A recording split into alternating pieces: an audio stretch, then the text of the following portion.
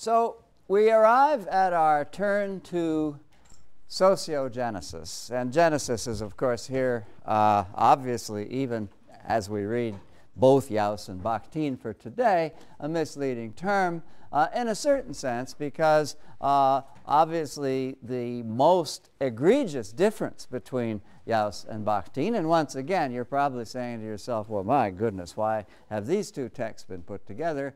The most egregious difference is that Bakhtin's primary concern is with the life world that produces a text, and Jauss's primary concern is with the life world, or perhaps better, succession of life worlds in which a text is received.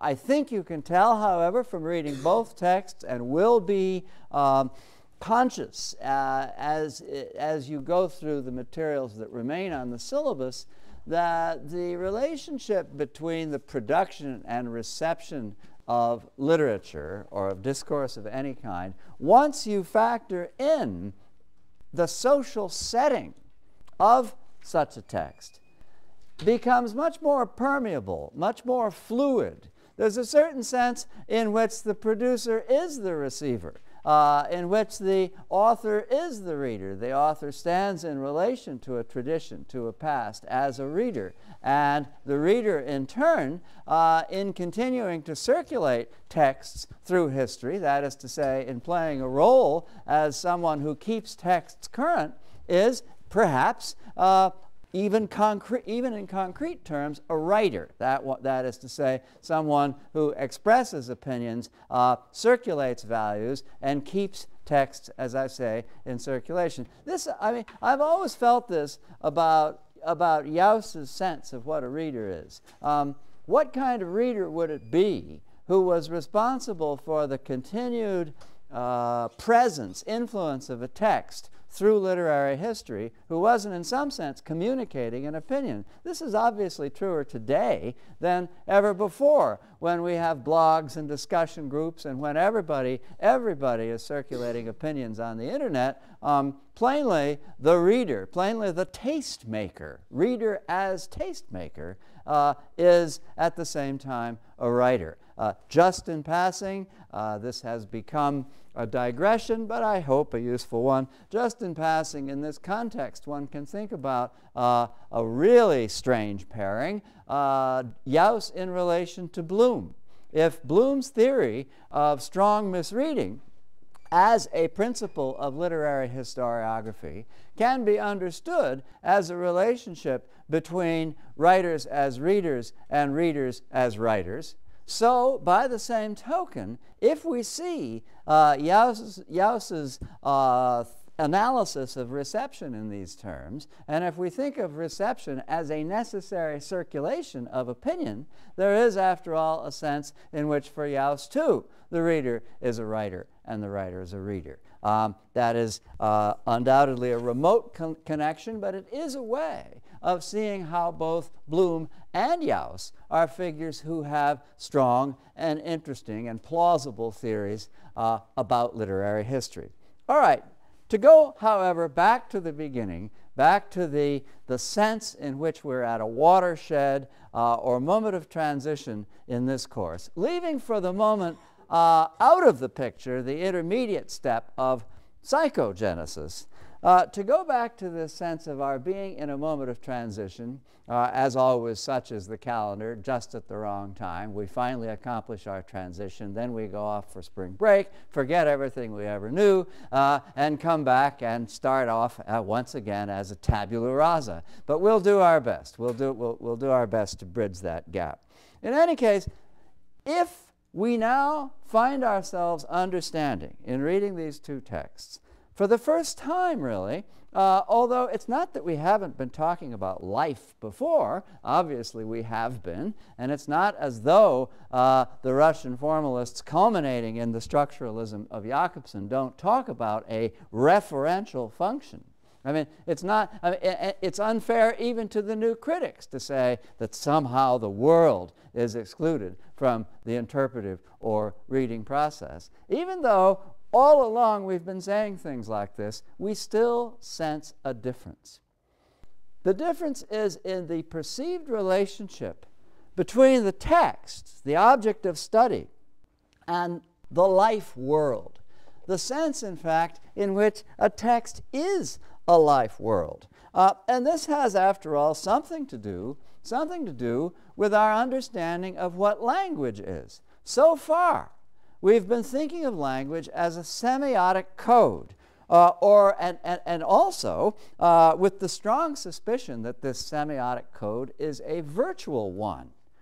We have been emphasizing the degree to which we are passive in relation to, or even, as it were, spoken by this language. In other words, it's been a constant in our thinking about these matters that language speaks through us.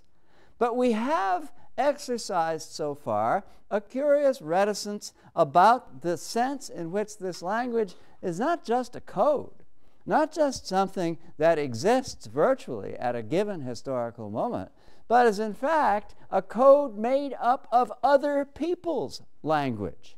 In other words, that it is language in circulation, not just language as somehow abstractly outside of networks of circulation available for use. So we begin now to think of language still and the relationship between language and speech.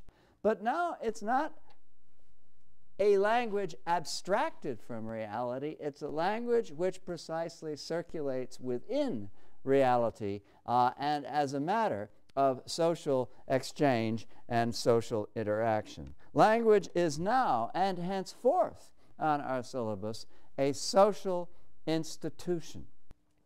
It has the same, in literary theory, it has the same determinative relationship with my individual speech.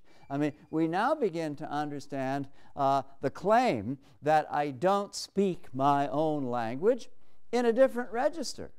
Hitherto, it's been, well, language is there before me. What I speak is just sort of that which I borrow from it. But now, this takes on a new valency altogether. What I don't speak is my language.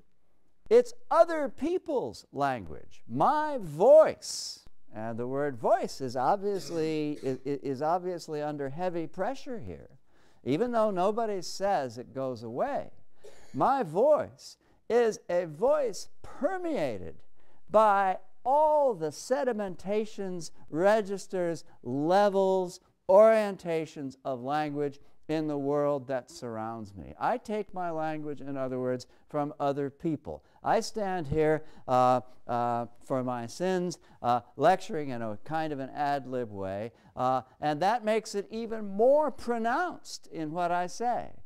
You're hearing the internet, you're hearing newspaper headlines, you're hearing slang, you're hearing all sorts of locutions and rhetorical devices that I'd be ashamed to call mine, at least in many cases, because they are in the world. They're out there, as we say. And what's out there gets to the point where it's in here. And the next thing you know, it becomes part of the ongoing patter or blather of an individual. It is, in other words, the speech of others that you're hearing when you hear an individual.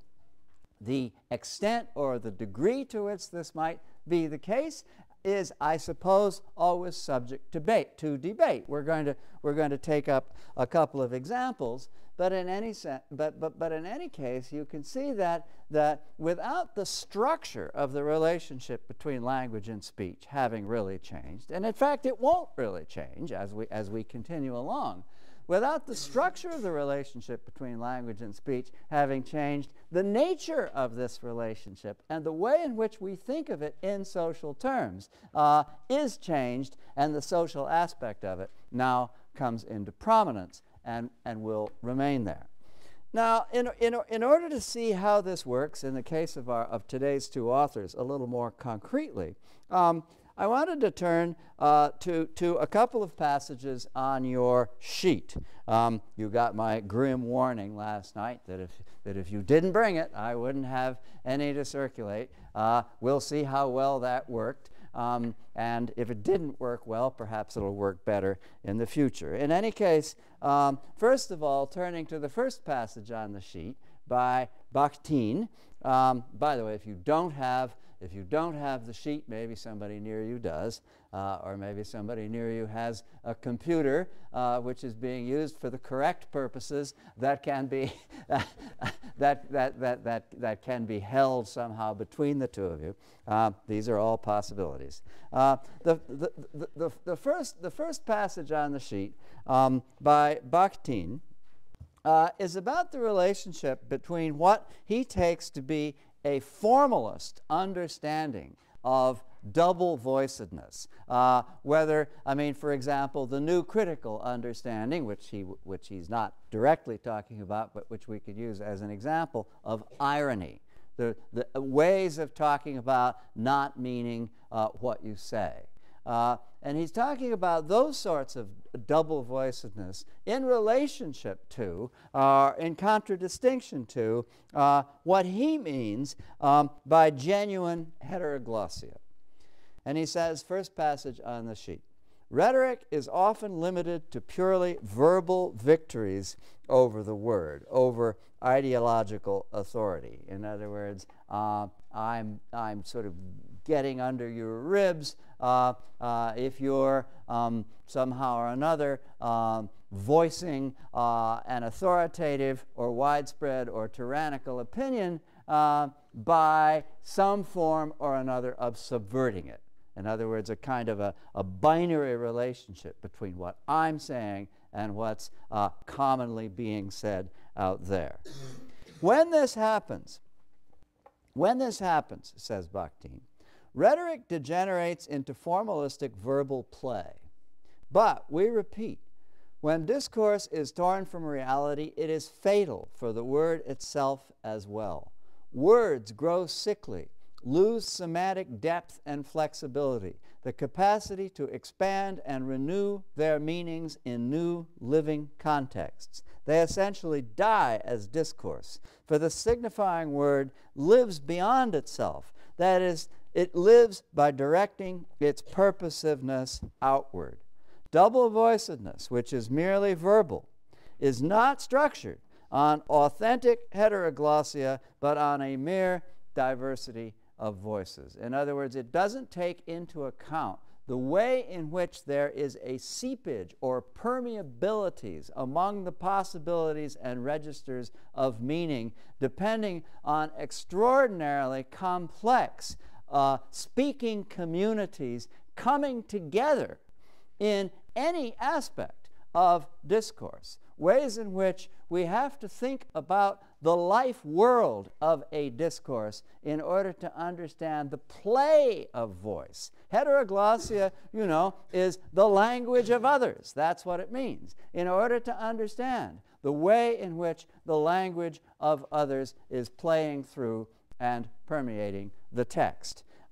And so then a comparable response to formalism on the part of Hans Robert Jauss. I should say in passing that both Bakhtin and Jauss have authentic and close relations with the Russian formalists. Bakhtin begins in a way at the very end of the formalist tradition as a kind of second-generation formalist, but quickly moves away, which is breaking up in the late 1920s, and quickly moves away from that and begins to write a kind of, and begins to rewrite formalism in a certain sense as a sociogenesis of discourse and of language. And by the same token, Jauss, in his theory of literary history, which is not enunciated in these terms in who are these people? Which is not enunciated in these terms in the text that you have, but rather in the long text, which I, in a way, I wish your editor had taken, from which I wish your editor had taken an excerpt called Literary History as a Provocation to Literary Theory. You have excerpts from that on your sheet. In any case, in Jauss's understanding of the relationship between the text and the life world, I've completely lost my place and my sense of what I'm doing. Oh yes, I'm talking about the Russian formalists. I'm talking about the Russian formalists.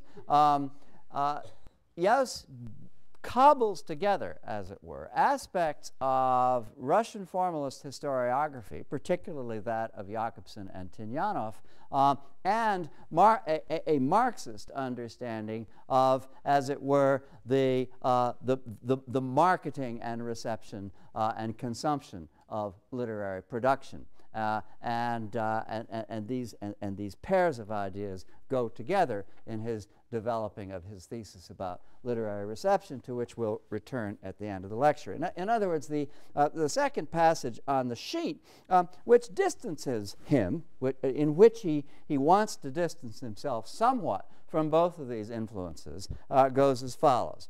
Early Marxist and formalist methods in common conceive the literary fact within the closed circle of an aesthetics of production and representation. In doing so, they deprive literature of a dimension that inalienably belongs to its aesthetic character as well as to its social function, the dimension of its reception and influence. In other words, the way in which a text, once it exists, moves in the world, the way in which it persists, changes as we understand it, and grows or diminishes as time passes in the world. This is the medium, the social medium, in which Jauss wants to understand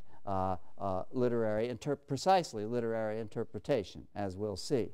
Coming a little closer to this issue of the relationship between thinking of this kind and formalist traditions. In Bakhtin, on page 592, the left-hand column toward the bottom, I'm not going to quote this, I'm just going to say that it's there. Bakhtin begins a sentence about, as he puts it, literary parody understood in the narrow sense. Now, what he's implying here is that the theory of parody belongs primarily to Russian formalist literary historiography. In other words, the relationship between a new text and an old text is one of, broadly conceived within this discourse, parody. And so Bakhtin picks up the word parody in order to say, also on page 592,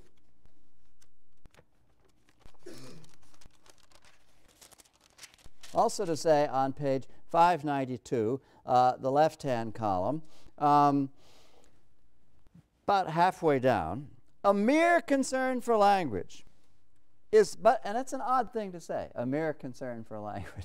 A mere concern for language is but the abstract side of the concrete and active, i.e. dialogically engaged, understanding of the living heteroglossia that has been introduced into the novel and artistically organized within it. In other words, parody, if we linger merely on that on the literariness of parody, we simply don't have any grasp of the complexity of the ways in which the dialogic or the heteroglossal modulates and ripples and makes complicated the surface of literary discourse. Parody, once again, leaves us with a sense of the binary. The previous text was this. The secondary text or the next text riffs off that previous text in a way that we can call parodic.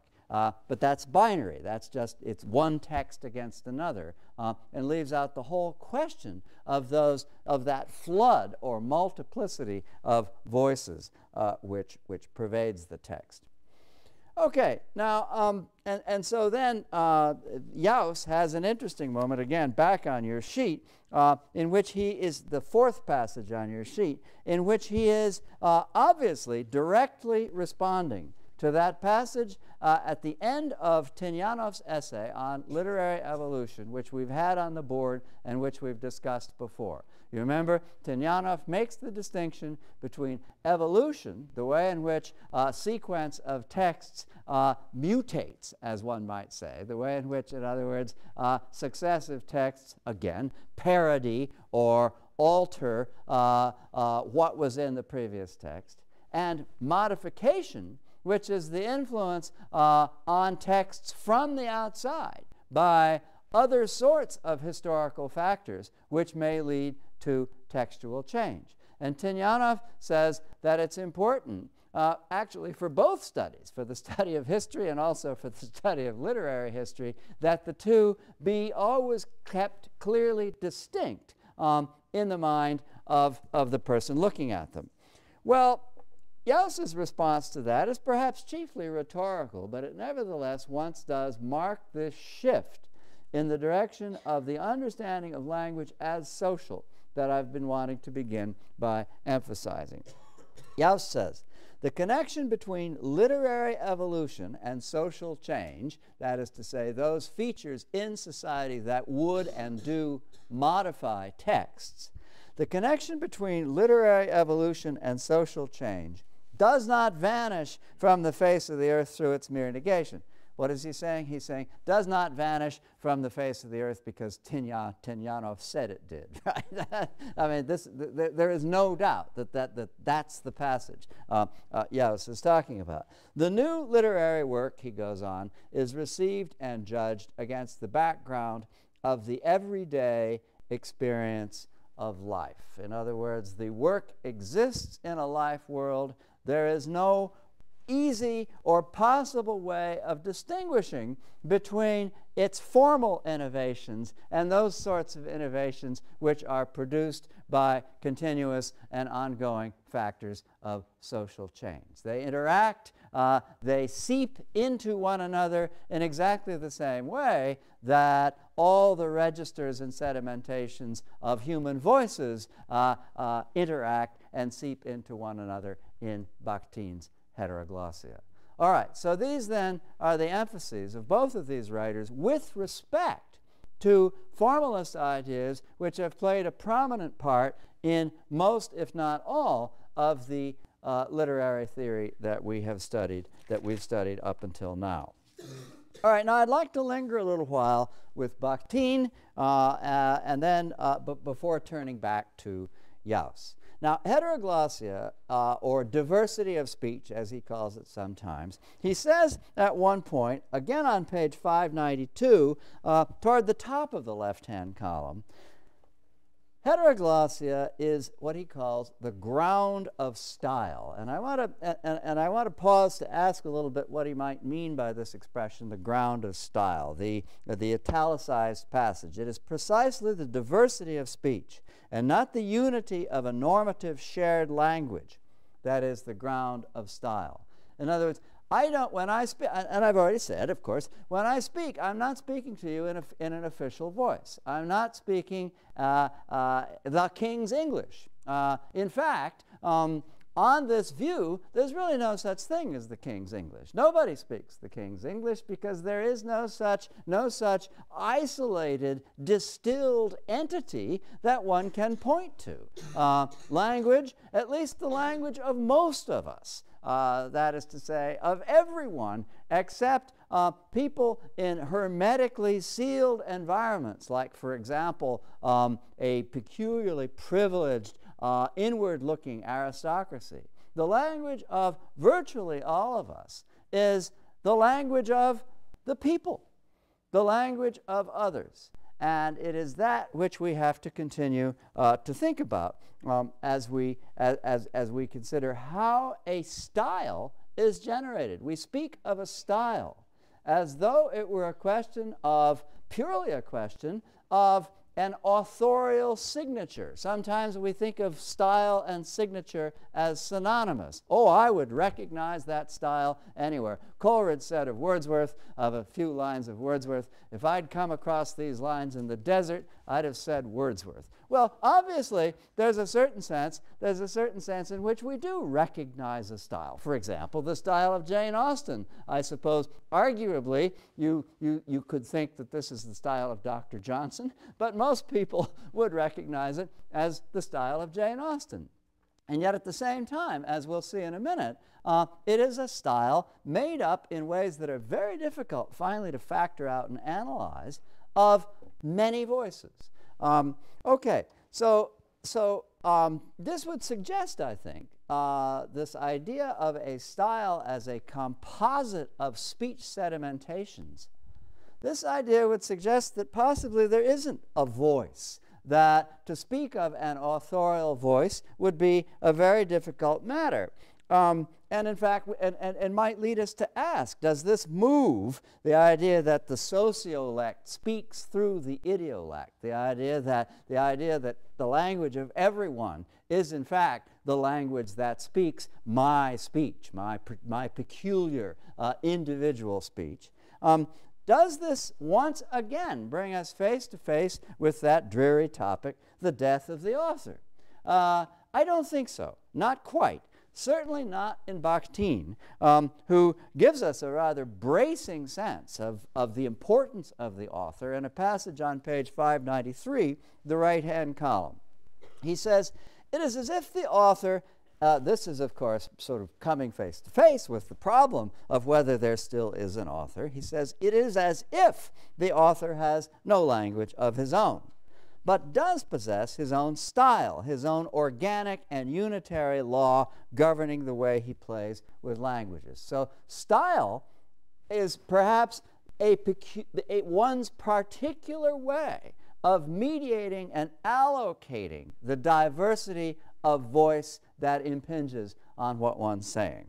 And the way his own real semantic and expressive intentions are refracted within them. And here, Bakhtin saves or preserves the author by invoking the principle of unifying intention and the way in which we can recognize it in the discourse of any given novel. Of course, he goes on, this play with languages and frequently the complete absence of a direct discourse of his own in no sense degrades the general deep-seated intentionality, the overarching ideological conceptualization of the work as a whole. So this is not, though it may seem to be in certain respects, a question of the death of the author as provoked by, let's say, Foucault or Roland Barthes at the beginning of the semester. So it's not that exactly. All of everything that we've been saying so far can be seen to work in a variety of novels. The novel is the privileged genre for Bakhtin. He, I think, perhaps somewhat oversimplifying in this, reads the novel, the emergence of the novel, the flowering and richness of the novel against the backdrop of genres he considers to be monoglossal, the epic, which simply speaks the unitary voice of an aristocratic tradition, the lyric, which simply speaks the unitary voice of the sort of isolated romantic solipsist, and over against that, you get the polyglossal, rich, multiplicity of voice in the novel. As I say, I think that the generic contrast is somewhat oversimplified because nothing is easier and more profitable than to read both epic and lyric as manifestations of heteroglossia. Just think of the Iliad. What are you going to do if you really believe that it's monoglossal with the speeches of Thersites? Well, you know, okay. In any case, the basic idea, however, is, I think, extraordinarily rich and important. And I thought we could try it out by taking a look for a moment at the first sentence of Pride and Prejudice, which I'm sure most of you know, and is plainly an example of the relationship between what Bakhtin calls common language. It is a truth universally acknowledged. In other words, it's in everybody's mouth, you know. Plainly a result of the relationship between common language and something like authorial reflection, or what he elsewhere calls internally persuasive discourse. Now, in traditional parlance, this would be a speech which manifests irony, the rhetoric of irony, against which Bakhtin sets himself in the first passage on your sheet. I mean, how ridiculous, we say. Jane Austen doesn't believe this. This is drawing room wisdom. And everything in the sentence points to the ways in which it's obviously wrong, even while it's being called a truth. Universally, meaning the 1,000 people or so who matter. In other words, there are a great many people who neither acknowledge nor care about any such thing. And then, of course, the idea that a single man in possession of a good fortune, or indeed otherwise, has nothing to do but be in want of a wife. And so obviously this is what is being said by not the man in the street, but by drawing room culture. Now, even before we turn to the ways in which the complication of the ways in which the sentence is being undermined, bear in mind that the plot of the novel confirms the truth. In other words, Darcy and Bingley, both of them in possession of a good fortune, do turn out very plainly to have been in want of a wife, and in fact procure one by the end of the novel. That is precisely what the plot is about. So that the conventions governing the plot of Pride and Prejudice altogether confirm the truth that is enounced in this sentence, even though it is a truth that is plainly to be viewed ironically. That in itself is quite extraordinary, and I think reinforces our sense that this is one of the great first sentences in the history of fiction. But now turning to the way in which we can think of it as something other than a simple irony. Of course, there's this word want. We've been thinking a lot about want lately because we've just gone through our psychoanalytic phase. What exactly does this single what does this single man really want? You know, I mean, in a way, the subtle pun in the word want, which means both to desire and to lack. You know, if I lack something, I don't necessarily desire it. I just don't happen to have it, right? But on the other hand, if I want something, I can also be said to desire it. Well, which is it? Which is it? Is it a kind of lack that social pressure of some sort is calculated to fill, or is it desire? And if it's desire, what on earth does it have to do with a good fortune? I mean, there are elements of the romance plot which raise precisely that question. You know, desire has nothing to do with fortune. Convenience, social acceptability, comfort, all of those things have to do with fortune. But desire, we suppose, having passed through our psychoanalytic phase, to be of a somewhat different nature. And so the complication of the sentence has to do actually with the question of the way in which the meanings of these words can be thought to be circulating and to create ripples of irony of their own, far more complicated than, oh, you know, the author is much smarter than that. She doesn't mean that, which is already a complication introduced by the fact that her plot bears it out. How can her plot bear it out if she's being so ironic? You know, and of course there's obviously a good deal more to say. A single man in possession of a good fortune obviously may not at all want a wife for a variety of reasons that one could mention and that can't be possibly completely absent from Jane Austen's mind. And so, you know, that has to be taken into account in itself, and certainly does. Michaela, you've darkened us. uh, I apologize. oh, that's okay. I think it's this one. Well, we may have to remain dark. I don't want to take up too much time with it. I won't touch it anymore. Oh, okay, okay. Yeah, this is all right. This is all right. It puts the sentence in a whole new perspective. So perhaps I'll stop there. But I think you see it's the sort of sentence that bears reflection. Oh, by the way, am I still visible? That bears reflection beyond, a kind of simple binary of the sentence is spoken by the man in the drawing room, or woman in the drawing room. It's idiotic. It's obviously wrong. We simply can't say that. The style of the author is a style that is sedimented by and through complexities of circulated meaning that really can't be limited by any sense of one-to-one relation of that kind. She didn't touch any of those.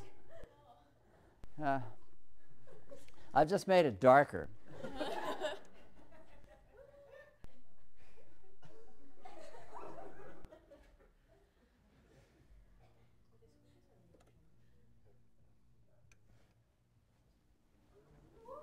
All right.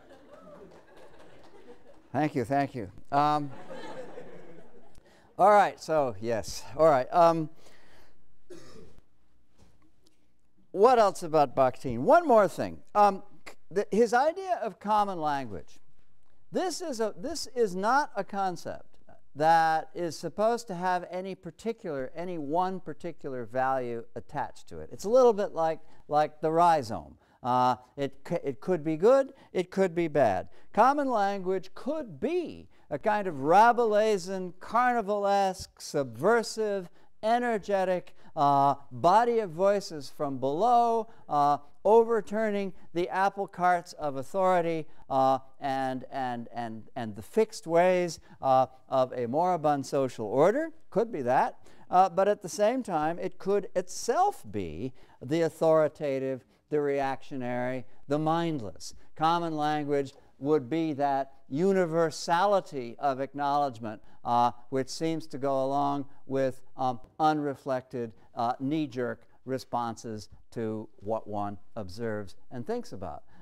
Common language has that whole range. The important thing about it is that it's out there and that it circulates. And it exists in relationship with what Bakhtin calls internally persuasive discourse. In other words, the way in which the filtering together of these various sorts of language result in something like what we feel to be authentic, a power of reflection, a posing of relation among the various strata of language, such that they can speak authentically. Not necessarily in a way that we agree with, but in a way that we recognize to constitute that distilled consciousness that we still do call the author, and to which we ascribe, in some sense, authority. We feel precisely in the peculiar self-mocking relationship between this sentence of Pride and Prejudice and the plot of Pride and Prejudice as a whole, we feel something like the internal persuasiveness, the coherence of the discourse. I think maybe just to sum up Bakhtin, I want to quote you from the other long excerpt that you have in your anthology, which I would encourage you to read. Sometimes I have asked people to read it, but I decided to drop it this year. But it's still a very strong and interesting argument. It's called Discourse in the Novel. And I just want to read in the left-hand column, near the bottom of the column, the ideological becoming of a human being in this view, is the process of selectively assimilating the words of others. In other words, the coherence of my mind, of what I say, insofar as it exists, is the result of selecting out, of selecting among, in my assimilation of the words of others, such that there is a pattern of, again, coherence. All right, so finally, the novel is the social text par excellence for Bakhtin for these reasons, and it confirms again what we've been saying about a new way of thinking of language. Language, as that which speaks us, is not just language, it's other people's language. And we need to understand the experience of the process of reading and of texts as they exist, and the nature of authorial composition as an assimilative, selective way of putting together other people's language. All right, now quickly, Jauss.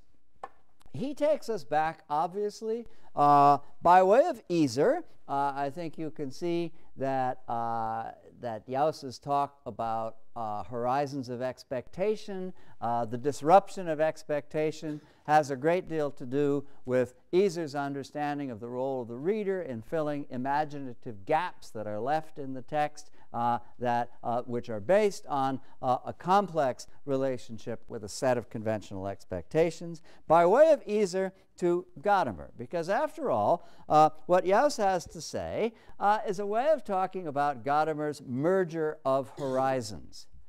But for Jauss, it's not just my horizon and the horizon of the text. It's not just those two horizons that need to meet halfway on common ground as mutually illuminating.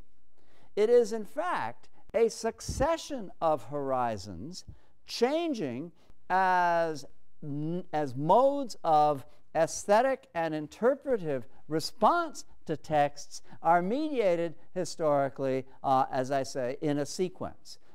It's not just the text was once a certain thing. Now we feel it to be somehow different, and in order to understand it, we need to meet it halfway. It's rather a matter of self-consciously studying what has happened in between that other time and this here and now. The text has had a life. It has passed through life changes. And these life changes have to be understood at each successive stage in terms of the three moments of hermeneutic grasp as described by Gadamer in the historical section of Truth and Method. The distinction between intelligere, explicare, and applicare, understanding, interpretation, and application that Jauss talks about at the beginning of his essay actually goes back to the 18th century. And what Jauss has to say about it is, yes, these three moments of hermeneutic understanding exist for any reader or reading public at any moment in the history of the reception of a text. He makes a considerable to-do about distinguishing between the aesthetic response to the text and a subsequent or leisured, reflectively interpretive response to the text. And this may seem a little confusing because he admits, with Heidegger and others, as we've indicated ourselves in the past, that you can't just have a spontaneous response to anything without reflection. There's always a sense in which you already know what it is, which is to say a sense in which you've already interpreted it. But at the same time, Jauss makes a considerable point of distinguishing between these two moments, the aesthetic, which he associates with understanding, and the interpretive, which he associates with what is in the hermeneutic tradition called interpretation. Now, why does he do this? It's a question of what he means by the aesthetic.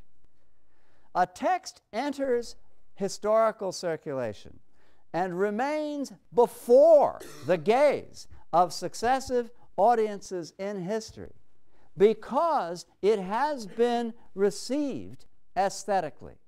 Aesthetics is the glue that keeps the text alive through history. In other words, people continue to say, to one degree or another, I like it.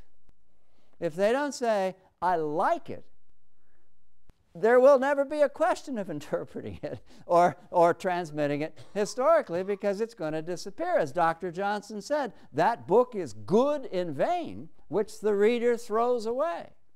In other words, from the standpoint of interpretation, or from the standpoint of philosophical reflection, or whatever you might wish to call it, a book may be good, just incontestably good. But if it didn't please, if it didn't give pleasure, if it didn't sort of attach itself to a reading public aesthetically by means of pleasing, none of what would succeed in the hermeneutic process could ever take place. So that's why Jauss makes such a point of distinguishing between the aesthetic and the interpretive. And then, of course, the historical study of reception is what shows us the degree to which any set of moments of aesthetic and interpretive reception is mediated by what has gone before it. In other words, a text gradually changes as a result of its reception, and if we don't study it, we are left naively supposing that it really hasn't, that time has passed, that the past has become sort of remote from us, so we have certain problems interpreting, but these problems haven't arisen from anything that could properly be called change. That there has been an unfolding process of successive interpretations whereby a text has gone through sea changes, it's become less popular, more richly interpreted, less richly interpreted, but tends to keep eddying out from what it was sensed to be originally, to the point where all sorts of accretive implications and sources of pleasure may arrive as we understand it. In a certain sense, once again, it's like Pierre Menard, author of Don Quixote, but now it's not just Pierre Menard and Miguel de Cervantes. It's as though a succession of people, perhaps writing, perhaps whose native language was not French necessarily, but who knows, German, Russian, whatever, continuing to write in Spanish a text which turns out to be word for word Don Quixote as the centuries pass. Each one acquiring a whole new world of associations and implications and giving pleasure in successively new ways. And when we finally get to the point in the late 19th century when we encounter this Frenchman, Pierre Menard, writing Don Quixote, the important thing would be to understand that lots of people have done it between him and Cervantes. This as a kind of skeletal model of how a reception history, according to Jauss, might work. Now, the history of reception studies two things. It studies changing horizons of expectation, and that's something you're familiar with from Easer, that is to say, the way in which a reader has to come to terms with conventions surrounding expectation in any given text in order to be able to negotiate what's new and what's merely culinary in the text.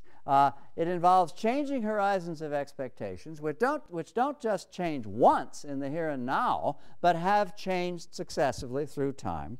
And it also involves changing semantic possibilities, or if you will, changing possibilities for and of significance. What does the text mean for me now?